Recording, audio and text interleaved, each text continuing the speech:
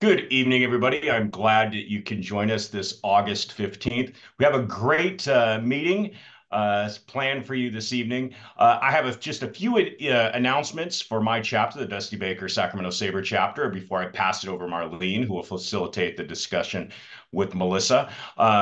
I am excited. Just got back from SABR 52, like many of you, and was very excited. The Dusty Baker Sacramento SABR chapter was named one of the all-star chapters amongst SABR. So that was a great honor that we were able to accomplish based upon our performance over the last year.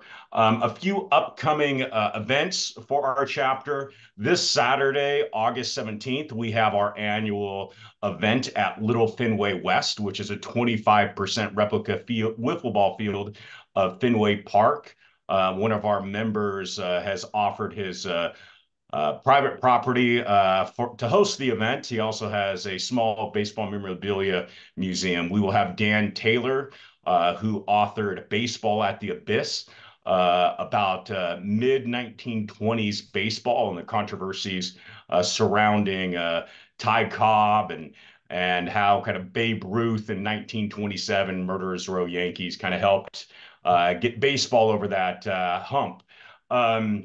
So if you are interested in that, please let me know no later than tomorrow morning, just so we could account for you with food and everything like that. Also, we have, or at least it's not ours, but one of our friends of the chapter, John Leonidakis, has a film screening of both Lefty O'Doul and Being Ty Cobb on Saturday, the 21st or 24th at 1 p.m. in San Francisco at San Francisco's main library. Um, that would be great if you're able to attend. Our co-chair or our vice chair, Tony Oliver, is coordinating a carpool to the YOLO High Wheelers game Sunday, the 25th at 1 p.m. And this won't just be any Pioneer League game. Our friend, our long-term friend of the chapter, Perry Barber, who many of you are familiar with, is going to be one of the umpires for the game. So that should be an exciting afternoon. And last, before I pass it over to Marlene, I do have some tickets for the Giants game Friday, August 30th, 7:15, that I would be happy to pass along to any interested member, just at my cost of $10 per ticket. If you're interested, please let me know. I did send actually, let me add one more thing. I did send out email recently of just about me stepping down at the end of the year. I was pleased that there have been a few people who have expressed interest in kind of having a chair by committee. So it looks like we'll be able to retain the chapter and events into the next year, which I am excited about. And speaking of what I am excited about this evening, we're very happy to have Melissa joining us. And I'm going to have you introduce her, Marlene, and talk to you a little bit about anything that's going on in your chapter before you facilitate the discussion. Thank you very much. Well, thanks, Zach. Thanks, Melissa, for being with us. Our Lefty's co-chair, Steve Treader, is with us tonight, too. He's also just recently returned from SABR. I don't know if there's anything you might want to mention.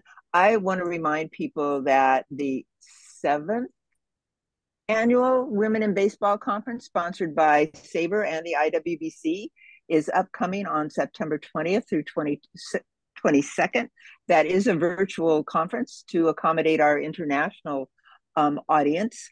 Registration just opened today. It's on the SABR site. I'll be sending out information about that. I'm sure it'll come out in this week in SABR as well. So hope you can join us at that upcoming event. It's actually, I think, that's right after our next third Thursday SABR meeting too. So we'll have lots of baseball to enjoy over the rest of the summer. I am delighted that Melissa is able to join us tonight. She probably needs no introduction to you all. You know, she's a very well-known, a national journalist, and I think some of her biggest impact obviously has come through sports journalism. She's well written. We're going to talk tonight about Locker Room Talk, which is about the court case against Bowie Kuhn and Major League Baseball to allow her access to the clubhouse. It's a great read. I hope if you don't have the book yet, I hope you can get it. So Melissa's going to chat for a while, and then we're going to have time for Q&A. You can put your questions in the chat, or after Melissa is finished, we'll just visit and chat for a while. So Melissa, it's all yours. Thanks again for joining us. Thank you for having me. I was just saying before we sort of found all of us being gathered together, I was saying to Zach and Marlene that having just been at my second SABR conference, having missed a year, I just was commenting on how welcoming SABR is for people and how much I always kind of feel at home the moment I arrive there. And I'm starting to get that feeling tonight. So thank you all. And let me do a share the screen and bring up a little visual accompaniment to my words that I'll have. I'll try to get through this in maybe 20 minutes or so. And then Marlene, maybe you can facilitate Q&A. You may have some questions of your own, and then we can certainly open it up and spend some time on those. But let me try to give just an overview for people of my book and sort of where my thinking is now on it. So let's see if I can make this work. Let's go here and share. Okay, I think that we're getting close. Play from the start. Okay. This is kind of how I felt at SABR 2024. Obviously, it was SABR 52 in terms of the 52nd convention, but there was a new light bulb that went off in my head when I had this experience. And I want to show you where I was when I began to have it and why. I was sitting at this table that was created for me and for displays for women's baseball chapter of SABR. And they were so wonderful to sort of highlight my book signing there and draw people's attention to it. So I took my seat at that table, and people obviously commented on the women's baseball chapter and their center. And then we went into discussions about my book, which I had ordered 60 of them to see if there was that much interest. And I'm really happy to say that they all sold out, plus the two I had brought in my own bag I threw into the hopper, and those went too. So here, well, I want to go back.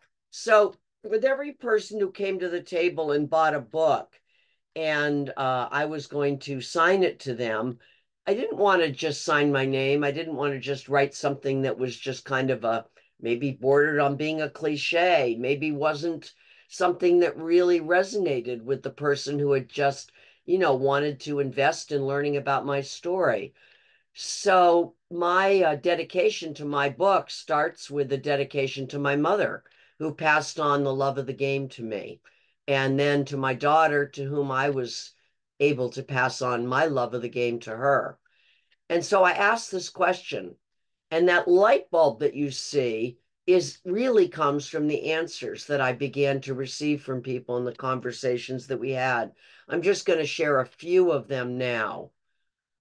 This is a daughter on the right who came to the table, and her mom, as I later learned, was standing off to the side. I didn't see her right away. But immediately, Luca, I began to talk, and I said, "Who was it who taught you or passed on the love?"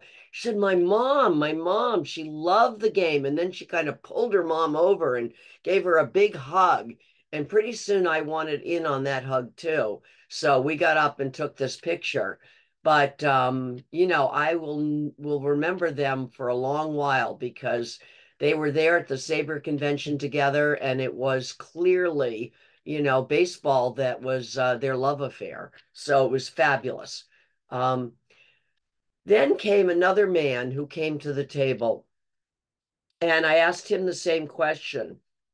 And he paused for a long, long time before he started to talk back and give me his story. I was kind of waiting, and it began with the words, "my blind grandmother." This is not a picture of his blind grandmother. It's meant to be evocative. But he told me how when he was very, very young, his grandmother, who had gone blind, would get up every afternoon and walk into the living room where she'd sit in her rocking chair. She'd work her way to her rocking chair, and then she'd turn on the radio, which was always set to the Milwaukee Brewers. And she would play the Milwaukee Brewers as she's rocked in her chair.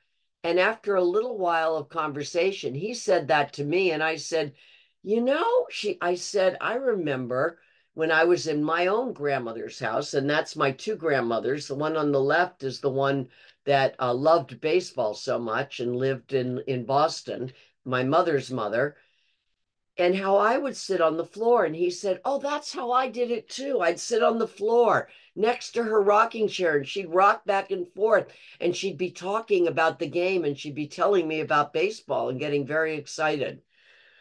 So I remember him. Then Brian appeared, and Brian immediately started telling me about his wife and then about his daughter. And I had a sense that Brian was already someone who was drawn to baseball, but clearly his wife, Nicole, who I hadn't met at that point, I later got a chance to meet her. Nicole was clearly a huge influence on that family in terms of love of baseball. And then later on, he brought his incredible daughter, Bailey, to come over and see me. But while Brian had been describing Bailey and speaking with great pride of her, he pointed over across the room to some of the posters in the exhibit. And he pointed to this one that was at sort of the end of the poster line. And I said, your daughter did that one? That's the one I was standing at, trying to read everything. I thought it was terrific. I was having a long discussion with some guy about it and all of this. So, it was just an astonishing conversation. So later on, I went over to hear Bailey do her presentation. Bailey is in high school. She's in high school. And she did what I think is an extraordinary poster. The research it was incredibly difficult to get. I thought that it was one of those posters where all of her evidence just stood out so well. And I took this picture when she was surrounded by a bunch of people, probably 2 times or 3 times her age, and you know how people are at SABR. They really want to dig in. And I'm sure they were peppering her with all sorts of questions. And I kind of walked away and I ran into Brian and Nicole. And I said, well, Bailey's over there trying to kind of hold her way against this swarm of people asking all the questions. And Brian just looked at me and said, she'll handle it. And I just thought that's fabulous. So these are the kind of stories that I was hearing. A few more pictures from from the time at SABR of people I met. Up in the top is Tracy Gear, who's a journalist at the Star Tribune. Of course, you all know Cat Williams, who's doing so much to work on the Women in Baseball Museum in Rockford. Allison Levin, who was there, also did a fabulous poster, did a presentation. And then, perhaps close to my heart, was this young woman who called herself Red. And I think any of you who know me at all probably also know that my daughter is adopted from China. She was adopted during the one-child policy. And as Red began to talk about her life in China and how she'd come to Ohio State to study and she'd fallen in love with baseball and she wants to go into either coaching or umpiring, it was just fabulous. And I have somewhat become a little bit of a mentor to her and connected her with a woman I know in Cambridge, and they might get together. So it was truly wonderful to kind of develop these friendships through the book. Billie Jean King, who's hovering over me in that photograph, she did not come to SABR. However, that's a cutout of her.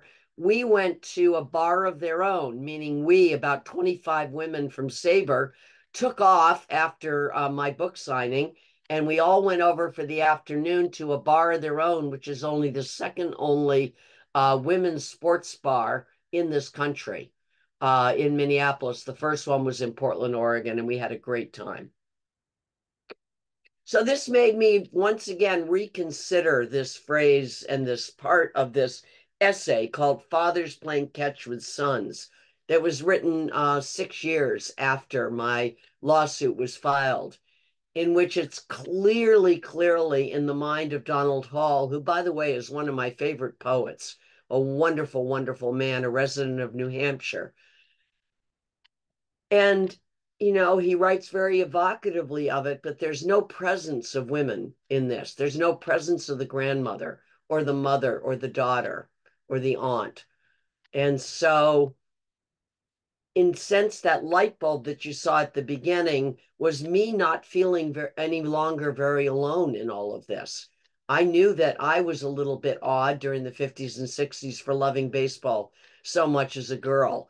But now that I've had the experiences I've had, and in writing this book, I understand that, baseball is a sport that many, many, many women treasure, love, and have great stories to tell. And many sons of women have learned the game of baseball from their mothers. Let's look back over time. We moved from 1948 with, of course, Maybelle Blair. This is not her in 1948, but more recently throwing out a pitch at the Mets game. And this is Jillian, who was the first girl to start a California Intercollegiate Federation baseball championship game in 2022. So it gives you the scope of, kind of where we've come in these years. And it brings me to the notion of you have to see her in order to be her. And so here we have Mary Garber from 1950, who was a sports writer in North Carolina, won lots of awards in North Carolina. I recently, not recently, but I was given the honor of a Mary Garber Pioneer Award named after her by the Association of Women in Sports Media. And I think my point with the thing above is that now within our culture, we've even gotten Barbie to put out sports reporter dolls, as well as women as umpire dolls. So here we have from Barbie to Perry Barber. And we have this game in which all women umpiring crew. So again, I want to emphasize here, See Her, Be Her is a new documentary on girls and women in baseball that is been made by Gene Firth and Jeff Idelson. I noticed that Gene Firth is going to be the keynote speaker at the Women in Baseball Conference, which is fabulous. This is going to be shown on the MLB network between games 2 and 3 of the World Series this year. So again, we're starting to see much more kind of bringing forward what's always been, I think, a part of women and girls, this desire to compete, this desire to play, and seeing how it's realized. This is another way to realize and to show our story, which is at the National Baseball Hall of Fame, the Diamond Dreams, where my story has become part of a larger history that includes the All-American Girls Professional Baseball League, as well as a number of people who have broadcast the games through the decades. Then we have the first evidence of a woman being inducted into the Hall of Fame, my great friend Claire Smith, who was inducted into the writers part of the Hall of Fame. And she invited me to come that weekend. And as you can see, I shared that weekend with my daughter. And there's my daughter and myself at Fenway Park when she was 4. So it's again that generational handing down of this love of baseball. This is going to be another way to remember that history when the International Women's Baseball Center Museum in Rockford, Illinois finally opens. And we can all go there and we can see this history come alive. So I'm eager for that to happen and encouraging people to donate to make it happen. All right, so let's go back. My story is about baseball in the 1970s America. And I say 1970s America. Why do I say that? Because my story isn't something that happened in a vacuum. It was about a time in our history. It was a time when women were marching in the street. It was when women were going to court to fight the discriminatory laws that didn't give them an equal starting line at most any place they wanted to kind of start in a career. Getting a credit card. You couldn't get a credit card without your husband signing for it. So, these were very different times. And so my lawsuit is not, again, happening in a vacuum. It's happening at this time in our history. And I'm going to walk you through it very quickly and leave time for questions. I think we can get perhaps much more in the questions than I'm going to be able to give you. But this will give you a sense of the culture at the time and the way that people responded to my desire to do my job, because that's how I frame it. All I wanted was to do the job that I was lucky enough to have, which at the age of 26 was to be a baseball reporter for the largest sports magazine in the world. I loved it. How lucky could you be? Particularly if you were someone who loved baseball as I did. And the idea that I couldn't do that job fully, that people were saying, no, you can't. And the only reason is because I'm a woman, it just didn't seem right. And again, in the spirit of those days, when a lot of walls were falling, evidently it was time for these to fall too. So you see here, we were kept out of the locker room. These cartoons basically express what the sentiment was by the men in baseball. In Kaminsky Park, where I was in the fall of 1976, and this is to give you a little view of what things were like just a year before I was seen as challenging the commissioner on access to the clubhouse. I had just gone into the press box in Kaminsky Park, where I don't think they'd ever had a woman, or if they had, it had been a very rare occurrence. I had gone there to report a story with Roger Kahn, who'd written The Boys of Summer. And this is from Roger Kahn's book, where he describes what happened. He didn't share any of this with me in 1976, but I had to read about it in his book, October's Men. So I'm in the press box, and Roger is sitting down next to Vec. And as he writes, some old line baseball writers variously stared and oogled at me. One writer came up and said intensely into my ear, "Your girlfriend doesn't belong here. You know that. What do you think this is? Ladies' night at the Turkish bath." So this is in 1976. It's a bit of a scene setter. Later that same night, we were supposed to meet up with Bill Vec and spend a couple of hours in the Bard's room with Roger and he talking and drinking their whiskeys. And I was going to be drinking my seltzer water and taking notes. That's what I was doing. That's my job. So Roger and I got there before the other writers did. And at that point, as the sports writers started coming in, he writes that they glared at Melissa and then at me. And though I knew some of them, no one offered a nod or even a friendly look. It was as though I had brought a harlot into the temple. After a bit, the bartender motioned me aside and he whispered, "Sir, your secretary will have to drink in the hall." This is Roger. I snapped. "She's not my secretary. She's a reporter. And if she has to drink in the hall, I'll drink there too." So all I remembered about that night, he never shared again what the bartender had said, is that we were suddenly leaving the Bard's room and we're not going to see Bill Vec that night. We did end up staying in the Bard's room the next night after Roger called Bill and said, "You're going to change the rules and you're going to change them now." And he did. I spent most of my time in New York because as a reporter at Sports Illustrated, I was based there. And during the 77 season, there was no more interesting team than the Yankees, arguably. You had Reggie Jackson, you had the tempestuous Billy Martin, you had George Steinbrenner as the owner, you had Thurman Munson. You had a soap opera going on in the clubhouse, but you also had a team that was winning on the field. So it was quite a combination. And so I was probably at Yankee Stadium more than any other place that year. And by the middle of the season, Mickey Morabito, who you can see over Billy's shoulder, was the PR person. And it was pretty important that he was roughly my age because he got it. He understood what I was talking about when I would share my frustrations at not being able to interview the players, how I would ask, the other writers to go into the locker room and see if a player would come out and meet me in the dugout so I could talk to him, et cetera, before the game, and players would often not show up.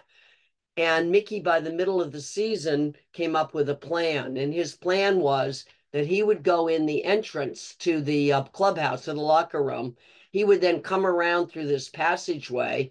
I would meet him at this door, and he would bring me into Billy Martin's office. So this is what the locker room looked like. And for anyone who hasn't been in a major league clubhouse, the toilets, the shower areas, areas to change for the players, they're all separated. No reporters are allowed there. So this whole notion that I was going into this space and invading what would be what Bowie Kuhn liked to call the sexual privacy of the players was a ridiculous notion, because the players could make any decision they wanted to about how they would come out of the shower into the into the locker room. And besides that, I was also kept out of the locker room in the time between when batting practice happened and when the teams took the field for the game. That was an incredibly valuable, very calm locker room, 45 minutes of time. And that was the most valuable time of all for a magazine reporter who wasn't reporting game by game. And I was also excluded from that. There was not one player who was naked. Not one player even had his shirt off. They came in from batting practice with their uniforms on, and they went back out with the same uniforms on. I was not allowed in there. So this was really never a case of nudity. It was a case of wanting to exclude women and keep this an all boys environment. So that's Billy Martin in his office. That's a little look at the old clubhouse in Old Yankee Stadium. And you will see up here in the corner, stamped October 1st, is a daily clubhouse admission pass with my name on it. Mickey left that for me the last 2 games of the season. I met him on the field after I found the clubhouse admission pass waiting for me. And I said, Mickey, did you really mean to do that? He said, absolutely. He said, you've had every opportunity to sneak out from Billy's office and try to go in the locker room. You haven't done any of that. You're fine. I trust you totally. Use the pass how you want, and it's yours. And so for the last 2 games of the season in 1977, they gave me that pass, and I just used it in the time before the game. I wasn't reporting on the game, so I didn't need to be there afterwards. And being the gradualist that I was, I thought better to just have them get used to me than have this all of a sudden start to happen and have some kind of reaction that I didn't want to deal with. So during the American League Championships, I also was in the clubhouse with the Yankees. So by then, time we get to the World Series and I've got this pass given to me, I know that the Yankees are okay with me being there. It's the Dodgers that are coming to town.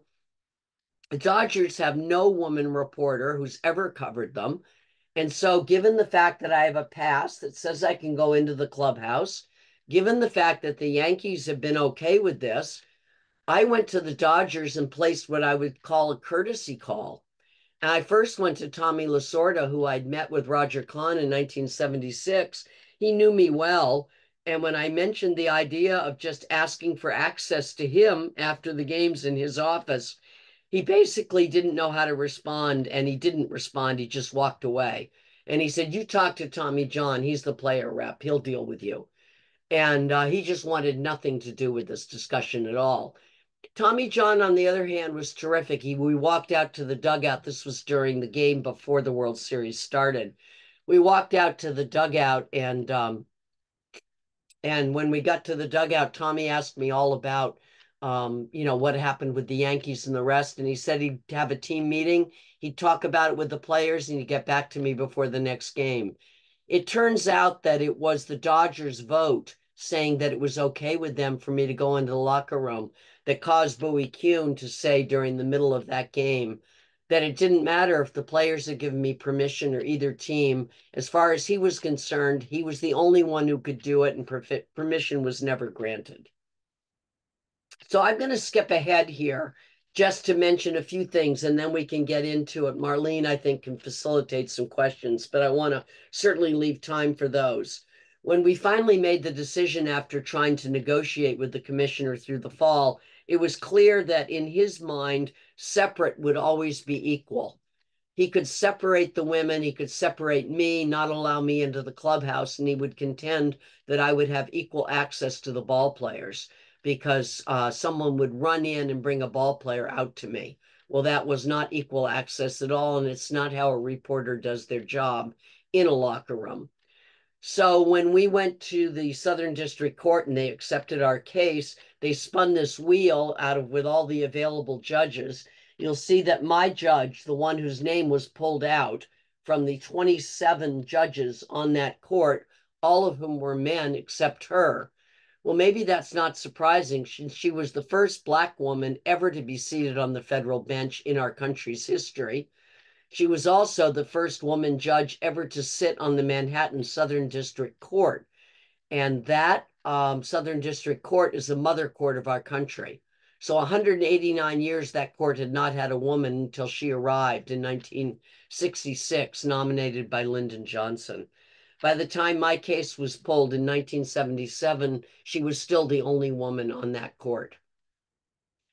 Just want to make note that Ketanji Brown Jackson said of Constance Baker Motley, who was the woman who was my judge. You can see her here with James Meredith, who she represented when she was managed to successfully desegregate Ole Miss, which Thurgood Marshall said, "Connie, you'll never do it," and laughed when he gave her the case. Impossible, he said. She did it. Ketanji Brown Jackson said, for all that Constance Baker Motley did as a Black woman in the 50s and 60s, fighting cases of racial discrimination based on the 14th Amendment, she would have been the first Black woman to sit on the Supreme Court had it been a different time.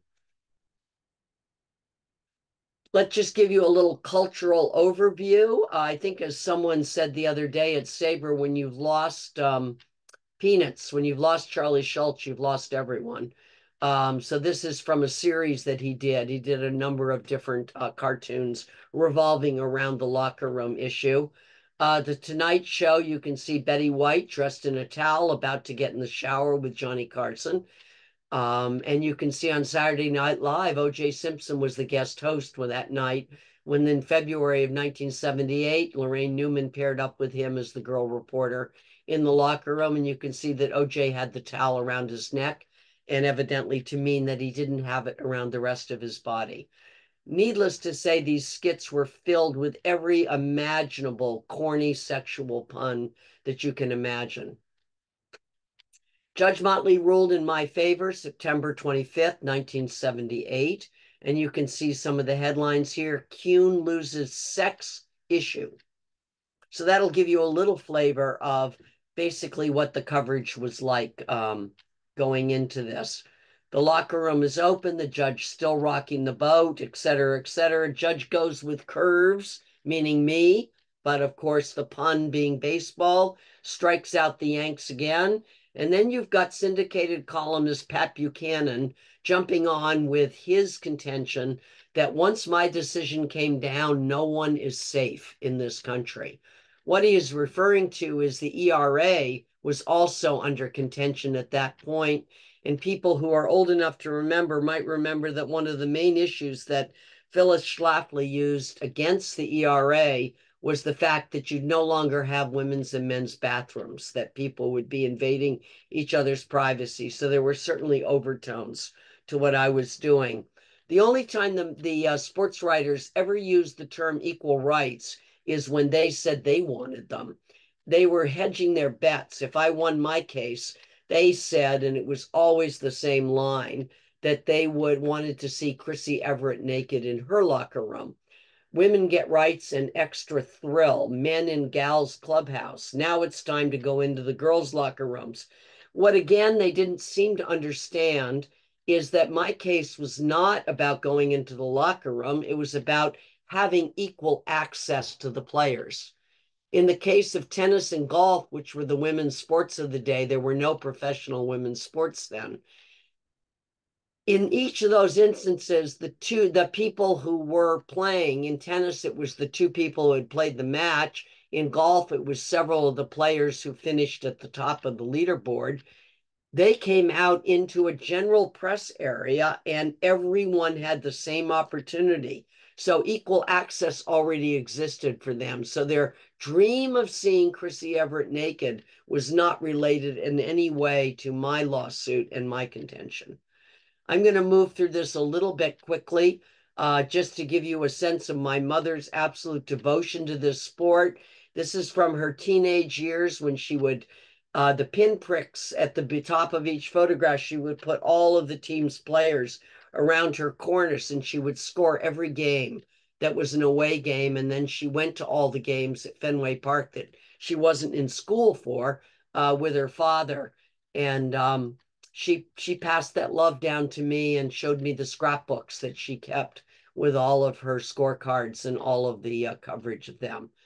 When I was born, my grandfather mailed a letter. He waited 3 days to send it, primarily because the Yankees were in town to play the Red Sox. And while that was happening, the world stopped. And so he didn't have time to mail it until May 31st. I was born on the 27th. But in between, the Red Sox had beaten the Yankees 3-0 in their 3-game series. And so with my mother in Iowa, with her not being able to get any of the scores, anything about the game, he decided that he would tell her what happened in the game. So that was the first letter welcoming me to the world, was one in which he basically told me, or told her, about what happened. Again, my daughter and myself, there she is, I think 4 years old, at Fenway Park. So now I want to just briefly touch on the role that men are playing in this and have always played. And this is a history, again, that I hope to see in the Women's History Museum, Baseball Museum, when it's finally done. This is a gentleman who I met, and I asked him if I could take his picture, because I thought, how cool that you're wearing the City of Rockford Peaches shirt. That is very cool. Because if you look, you can't really see it here, but it says Vote for Women. And that is a ball player between the years 1915 and 1917, when the battle for women's suffrage was being raised. And if you see this, the suffrage ball, when women's suffrage teamed up with baseball. This is a history that it took me a while to understand and begin to do some research on. There's some great material in the Tennessee State Archives. There's some articles that are written about it. But this was a 2-year period in which women who were really struggling to get the vote and trying to figure out, how do they reach, people other than themselves? How do they connect? And they thought, well, let's go to the ballpark. There's an audience. We can hand out flyers. We'll put all sorts of bunting out, etc. And so here you see the women's suffrage with their women's suffrage baseball game. They would name it that, and you would buy tickets to it. This was the Giants and the Cubs, and the women would show up and they would hand out the flyers. They would have prizes for the ball players. But then also the Women's Anti-Suffrage Association, of course, in my home state of Massachusetts, also distributed a booklet with the Boston Braves and the Red Sox schedules and some nutshell anti-suffrage arguments. So baseball became a locus for the suffrage movement and for that battle, way back when. So anyway, here you see that I'm sort of dedicating this talk to my favorite baseball person. She's, of course, a made-up name, Katie Casey, and I'll introduce you to her in a moment. But she is basically, she is the personification in the song Take Me Out to the Ball Game of Trixie Fraganza. Trixie Fraganza, you see women in suffrage there. She was a very big feminist in New York and definitely part of the suffrage movement. She was also having a somewhat public affair with Jack Norwood, who wrote the book, wrote the song, Take Me Out to the Ball Game. Jack Norwood had not been to a baseball game when he wrote it, but he knew how much Trixie loved it and how much she was involved with baseball. And so the story is that he was on a subway one day and he saw a sign saying, a game at the Polo Grounds at such and such a time. And that evidently he took out a piece of paper, scrap paper, that you can see in the National Archives. They have it. I've seen it. And he just wrote down these lyrics. And it was all based on Trixie. In fact, her picture is used on the play score for the first writing of the song. So I'm going to end with a little rendition by Carly Simon of Katie Casey and Take Me Out to the Ball Game, because when we're at the ballpark, all we sing is Take Me Out to the Ball Game. No one who is singing it knows that it's actually a song about a girl who loved baseball. So we'll listen to Carly sing it. Here we go. It'll come. Katie Casey was baseball man. She had the fever and she had it bad. Just to root for the hometown crew. Every cent that Katie spent. On one Saturday, her young beau called to see if she'd like to go to see a show. But Miss Kate said no. I'll tell you what you can do. Take me out to the ball game. Take me out with the crowd. Buy me some peanuts and cracker jacks. I don't care if I ever get back, 'cause it's root for the home team. If they don't win, it's a shame, 'cause it's 1, 2, 3 strikes, you're out at the old ball game. All right. So that's it. So let me stop the share and we will come back. And there you go. I know you were all singing along, weren't you? Raise your hand if you weren't. No, everybody was singing. I know that. And we had these great big smiles on our faces as well. Thank you so much. Thank you. Can I say one thing? I'm looking in the chat. As much as you want. And Laureen, who I also have a picture with from there. And Laureen, I hope you saw it. I think it was in my Substack. But anyway, you mentioned that you're such a librarian. You're great at this. You said there's a really great book a couple of years ago on Constance Baker Motley by Tomiko Brown Nagin called Civil Rights Queen, Constance Baker Motley and the Struggle for Equality. It is a fabulous book. Tomiko Brown Nagin is a constitutional scholar. She is now head of the Radcliffe Institute, so affiliated with Harvard. And she's also a professor of constitutional law at Harvard Law School. She called me one day and she said, I want to interview you for this book. And over a series of meetings that we had, I gave her a lot of materials about my case. And in that book, Tomiko has one full chapter on my case. It's the only case that Constance Baker Motley heard that she devotes an entire chapter to. So if anyone is in a library or something and doesn't want to read a volume that thick, and you want to read what happened with, from Tomiko's point of view, that's there. And it's a wonderful book. I've read the book and it's fabulous. So thank you for mentioning that.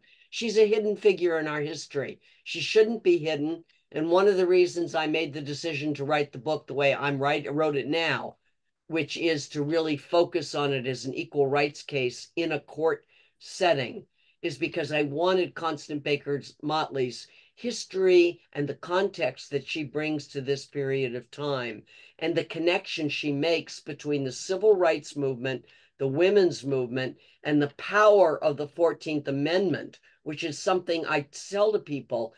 You know, there are a bunch of characters in this book, but one of the main characters in my book is the 14th Amendment. So thank you for mentioning it, Lorraine. I really appreciate it. I did see your picture. I just haven't, and I read the newsletter. It's really good. I just haven't had a chance to comment on it, but I do want to put a plug in for Melissa's Substack. It's really good. It's called Let's Row Together. Let's Row Together, yeah. But if you want to do it and look it up, you just go to Substack with Google and my name and it will come up. But thank you. I appreciate that, Lorraine. I put a lot of effort in it. Tomorrow, I have to be on the road to Maine by noon And I was telling Laureen, I've got to get up early and start writing one. So we'll see what it comes out like tomorrow. So we'll see. Okay. Folks, if you have questions, you can put them in the chat or you could raise your hand. This was a great lead in because I wanted you to talk a little bit more about Judge Motley. And you talked a bit how it was the luck of the draw that you got her assigned to your case. The case ran from April to September. Well, actually, we only had one hearing before her, one full hearing on April 14th, 1978. It did not go to trial because there was no dispute of the facts. There was an agreement and a stipulation of facts, a lengthy stipulation of facts. No one disagreed that Kuhn said he forbid me from going into locker rooms. There was a whole long list of them. And so there was no need to do a trial where we would have witnesses. So it was a hearing in which the arguments were between the two lawyers on each side, and then the judge asking questions of them as they went through their own arguments, as you'll see when it plays out, in my book.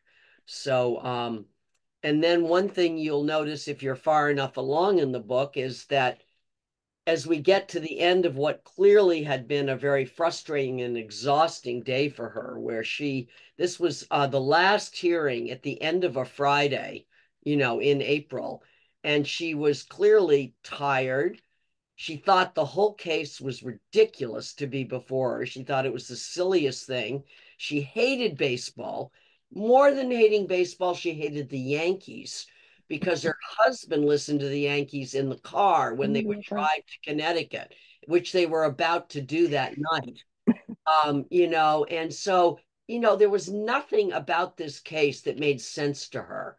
Me wanting, this, I mean, why would I be in, she just thought the whole thing was so silly that it was pretty clear by the end of the hearing, she makes it clear that she doesn't want to write the order in this case. She does not want to have to write a decision.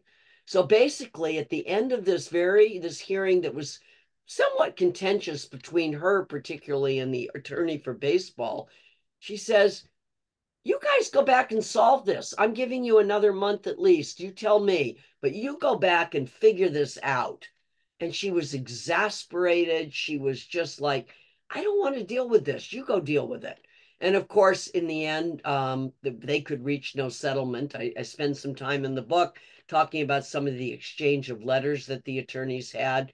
Baseball still would not move off the dime, and we had to go back to Judge Motley and say, couldn't be resolved. So she, in the end, had to write the decision.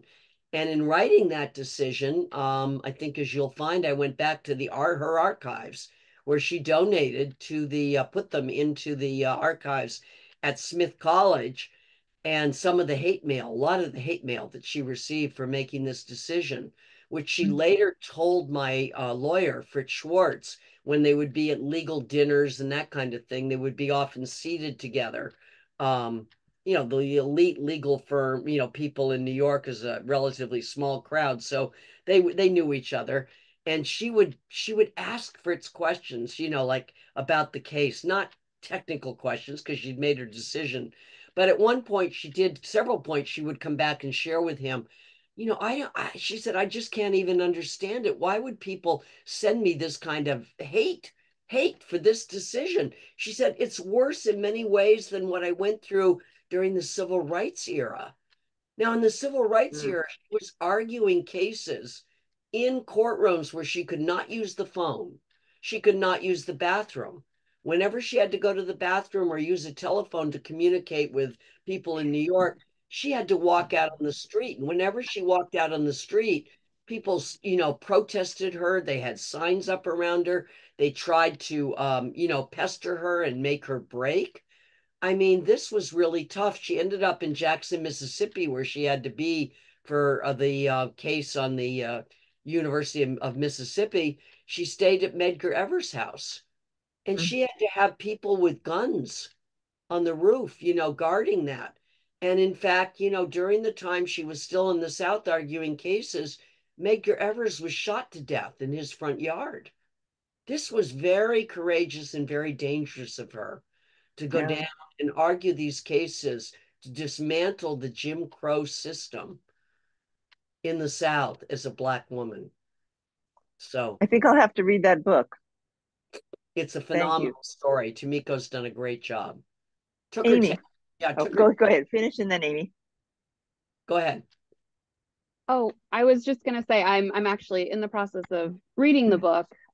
You're the reason that I get to go into the clubhouse and cover the Dodgers right now. So you're an inspiration to me. I'm just curious because when I'm in the clubhouse, like you said, the layout, you're not seeing a bunch of naked men everywhere. People may change, but typically it's in the shower. Throughout the court case, did they ever acknowledge that it wasn't just all these men parading around naked, or did they really just stick to you were just opposite? Amy, hold on. I know Amy only virtually by email. This is great to see her. And I just put a bookmark in my book for my talk tomorrow in case someone raised that question, but I need to go get it. I'll be right back. 1 sec. All right, here we go. Because that's Don't you love this?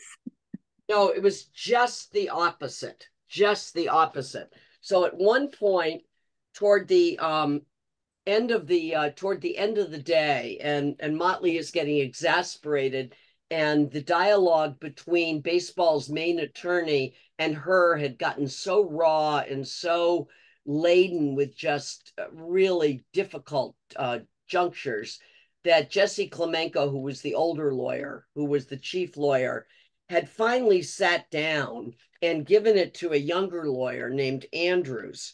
And they're continuing to have this discussion. And at this point, the judge is saying that she's concluded in this that nakedness is not an issue. She's offered all these suggestions. Let's put curtains on the cubicles. Let's have bathrobes. Let's have towels. Nakedness is not an issue. And baseball just can't accept that. They absolutely cannot accept that that's the case. And so I just might read from this very quickly, where it says, Andrews says, to put these men who are star players behind a curtain and in bathrobes to go to the shower would cut down on their access, he explained. Well, there Andrews was using our word access against us. When on TV, I'd seen Muhammad Ali wear a bathrobe as the writers surrounded him to talk after a fight.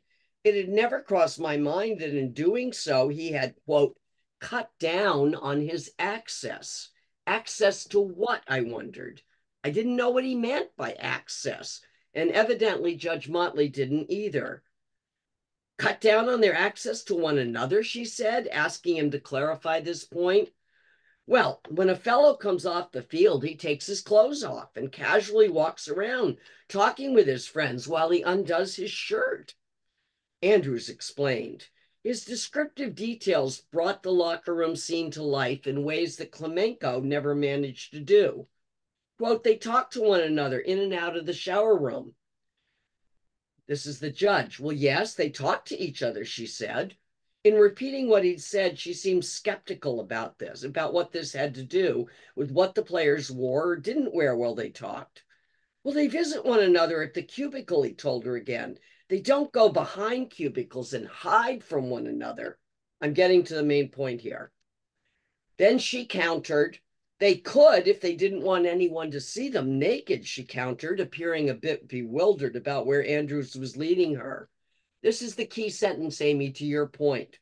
Andrews, it would change baseball, the locker room, and the way teammates have related to one another for 100 years, he declared. Judge Motley seemed uncertain about what to ask next, so she called on Fritz, asking him to approach her bench. Anyway, so that's the point at which, I think the point is made that you're getting at. Baseball absolutely refused to give an inch on this. She gave them every opportunity and they would not budge. They would not budge. And interestingly, in retrospect, when I read over the transcript and used it to build the story in my book, I'm wondering why I didn't emphasize to my lawyer that he should have perhaps emphasize to the judge that I was also kept out of the locker room before the game when nudity shouldn't have been an issue. But that did not necessarily come up. It came up in some of the affidavits, but it didn't come up in the hearing. So hopefully that answers your question a little bit, but. Yes, thank you. Thank you. Steve Heath is wondering if you ever crossed paths with Dave Kingman. Oh my God, he hasn't read my book. Yes. Not Okay. yet.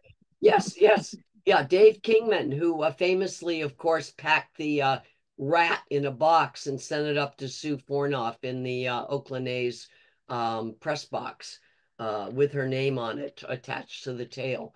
But anyway, that's another tale. When Dave Kingman was with the Yankees, one day I was sitting in the dugout, and he came out, and he was notorious for not wanting women anywhere around. And so he came over to me and he offered me some chewing tobacco. And he was sort of, more than offering it to me, he was sort of challenging me to chew some tobacco with him. And so I thought, well, why not? I mean, sure, why not? So I took some tobacco, I put it in a wad, put it in my mouth, I got a cup, and, we just kept talking, and I talked to him, and I was sort of spitting it out into a cup, and he was spitting it out onto the floor of the dugout. And, eventually some of the other players from the Yankees who sort of knew him and knew his act, he wasn't a very popular player. He was, and they kind of knew what he was up to. So some thought it was funny, and others just thought it was odd that I seemed to be just sitting there chewing tobacco and nothing seemed to be happening. Kingman seemed to be trying to get me to do something, maybe to throw up or something in the dugout, but he wasn't succeeding. So finally, I just wore him down, and he walked away, and I took my cup and, got rid of it. And that was the end of that. But he certainly challenged me. I'm glad that he didn't challenge me in a locker room and kind of create a scene or send me a rat. I mean, that probably would have been worse, what Sue went through. But yes, I had a moment with Dave Kingman. I think probably every woman who covered baseball who went to a team that Dave King was on probably had a moment with Dave Kingman. Lorraine? I never thought of this one. I had a couple conversations with Melissa at SABR. I never thought of this question until just now. But when you were going through all of this in the 70s, what did you think the future would be like? Like by now, do you think we would have more women in sports? Or, I mean, could you imagine? Because like being, a girl, like I'm in my late 50s, it still blows my mind that men pay to go watch WNBA. Like I'll never get over that. And I just can't even believe it. So can you, like, do you believe where we are now, even though we have a long way to go? But did you ever think we would have so many women working in baseball or in sports? Well, you see, when I look back at it now, over the stretch of almost 50 years, the older me says, what took them so long?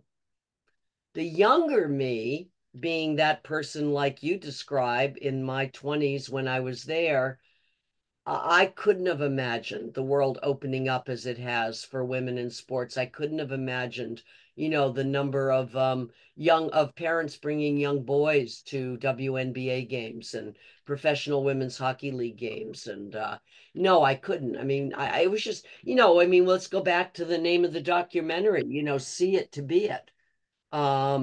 It's just very, very hard to envision a future when you don't have any roadmap or any kind of reason to think that that's going to happen. Now, but when you look back at it from where I am now, and you think about Title IX happening during that same time, which really set in motion what we're now seeing, both in the Olympics and what we're seeing in the professional women's leagues, et cetera. And you tie that in with lawsuits like mine, but also many other lawsuits that broke down discriminatory barriers in lots of other arenas. You would think that with those barriers pulled back, that we would see progress. I mean, that was the whole point of doing this, was to make progress. So I think that there's a mixture in me of one side, frustrated at how long it took. Just like I was enormously frustrated to read the stories when Kim Ng was hired finally as a general manager by the Marlins, she'd been working at this 35 years. I mean, she'd been used by a number of teams, in my view, to sort of throw the diversity thing and gender up the flagpole and then have it fall down. You know, what took baseball so long to recognize that this person who had excelled at all the teams that she had been to, that took 35 years for her to rise to be a general manager? And then, of course, within 2 years, she's gone. You know, and we have to ask ourselves, what didn't work out? Because oftentimes when you're the first woman in something, it's tough. It wears you down. And she got worn down, and then she got somewhat displaced. And she said, I'm not putting up with it. I'm gone. I'm out of here. And that's happened to other women too. I know at the SABR conference, for anyone who was there, I think you were, Zach, I did a look at some of the women who were the early ones who came into it in different positions.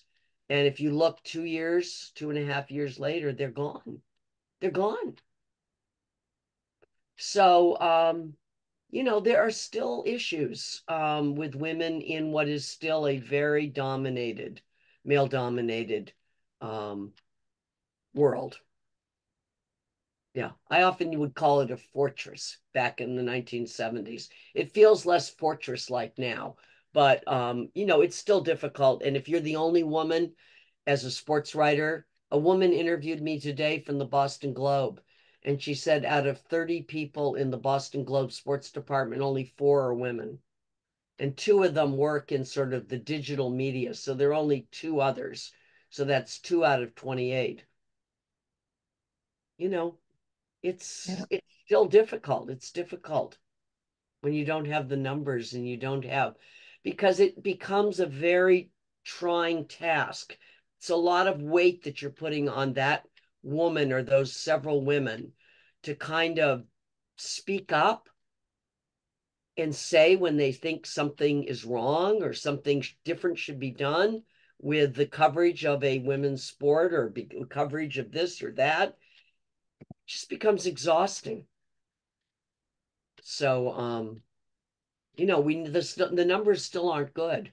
The numbers still aren't good. And yet I go to journalism schools and talk all the time because journalism professors, particularly with Zoom, have asked me from all over the country to come and talk to their classes. You know why? Because they're seeing more and more and more women coming into sports journalism classes. And they're looking for sources. They're looking for stories that they can give them as a way to prepare them and give them a sense of what might be ahead and to learn from the lessons of the past. So it's there. The pipeline is there. Can we keep them? Can we keep them? So. Do we have other questions, folks? I could keep talking, but I want to be mindful of the time, and I want to be mindful for Melissa because, you know, she's on the East Coast. And I have to write my Substack in the morning. And right, because I'll be looking forward to reading it. Yeah, well, anyway, yeah. Well, let me then say thank you so much to you, Melissa, for joining us tonight and for all the work that you've done and all that you have been through on this journey of yours. Appreciate you sharing it in the book talks. You know, you were at the IWBC conference, the Women in Baseball IWBC SABR conference last year. Let me plug that conference again. It's International Women's Baseball Center and SABR together have put on this conference, and Ryan has put a link in the chat. I want to thank everyone who joined us tonight. We are working. Marlene, yes. Let me interrupt you for a sec because Perry has corrected me. I think I spoke wrong when I talked about who wrote Take Me Out to the Ball Game. She has corrected me in saying that it's Jack Norworth. So thank you, Perry. Okay. I think I misspoke. I think I knew that, but I just didn't say it right.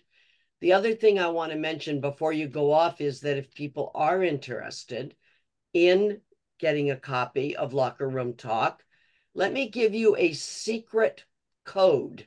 A secret code. If anyone can get their pencils out, I'm going to give you a secret code. This code will give you 30% off and free shipping from my publisher. So if you go to Rutgers University Press, and you go to my book, and you put in this code I'm going to give you, RUSA 30, you will get 30% off and free shipping. There's no better deal out there, and we can avoid Amazon, which is my aim in life. Melissa's going to be in the Bay Area in October for some stops on her book tour. So I will make sure to share that information with you all as the time is closer. So we may have a chance to see her in person and you can get your book autographed. Any last thoughts from anyone? I'm going to say thank you and good night. We'll see you, thank you all. On the third Thursday in September. As I said, it's right before the Women in Baseball virtual conference. So we'll see what we can put together for that. We don't have anything lined up yet. Or, well, Zach and Steve, maybe we should reschedule September so we don't go back to back. I don't know. And Jeff Brain, you said you'll be in San Diego in October. I'm also going to be in Los Angeles in October. So if you want to come to one that is that I'm going to do with the LA Times and maybe the Dodgers and the Association for Women in Sports Media, you can take a look on my website. We're still trying to find where it's going to be, but it's going to be on the night of October 22nd in LA. So stay tuned with my website, just my name, melissaludtke.com, and then events, and you'll see all the events I'm doing. Great. Well, thank you again. Thanks to everyone from both chapters and any folks who joined us from the IWBC as well. Really appreciate your time, Melissa. And again, thank you for all that you have done to get us to where we are today and where we will be tomorrow. If you see her, you can be her. That's right? It. Okay. Wonderful. Thank you, everybody. Have a safe night. Take care. Okay. Care. Bye-bye. Good night. And we'll be on YouTube with this video probably by tomorrow morning. So make sure to share it with other folks so they have an opportunity to listen to this important discussion. So any of these kind of key, you'll be able to find it on YouTube. I'll put a link on my Substack. Take care. Okay. Good to see you all. Thanks, everybody. Bye-bye. Thanks again. Good night. Thank you. Bye.